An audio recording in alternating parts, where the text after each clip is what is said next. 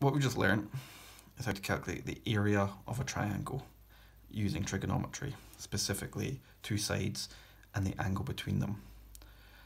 What if the question asked us, instead of calculating the area, calculating the length of a side, but we've been given the area, one side, and an angle? It's going to use the same formula, but we're just going to have to rearrange it slightly. So, as always, first step, formula.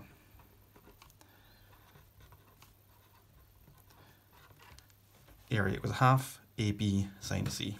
You can see this time I've labelled the triangles as points, but just like I said before, doesn't matter. As long as we know we're using two sides and the angle between them, it's just this time we're finding a side. So substitute in, this time we know the area, so I'm going to write 40 equals a half times 6. The unknown side, let's leave as x, sine 72. What we can now do, straight away think, well, half of 6 is just 3.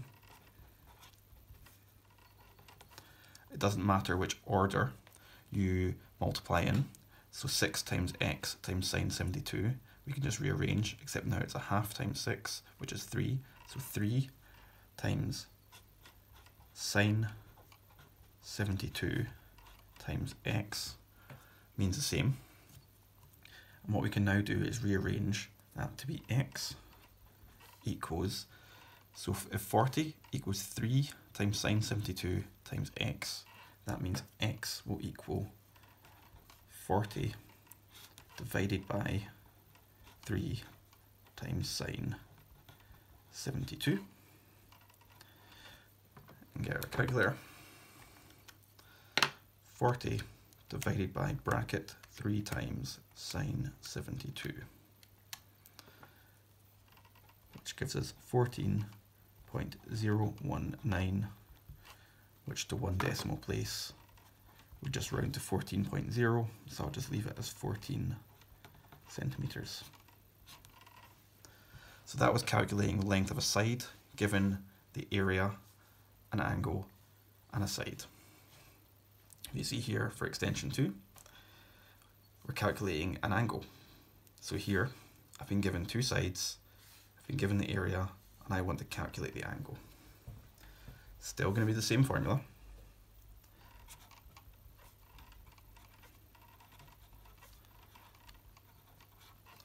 So then if we substitute in, 12.4 will equal a half times 5 times 6 times sine of the angle between them.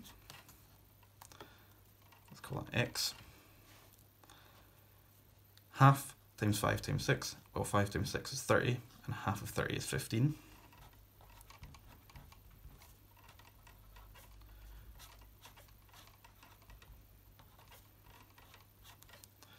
So if 12.4 equals 15 times sine x, I can rewrite that to be sine x equals 12.4 divided by 15. Now if you can remember from right angle to trigonometry, if we're finding an angle, we rewrite that as x equals sine to the negative 1 of 12.4 over 15. Get out our calculator.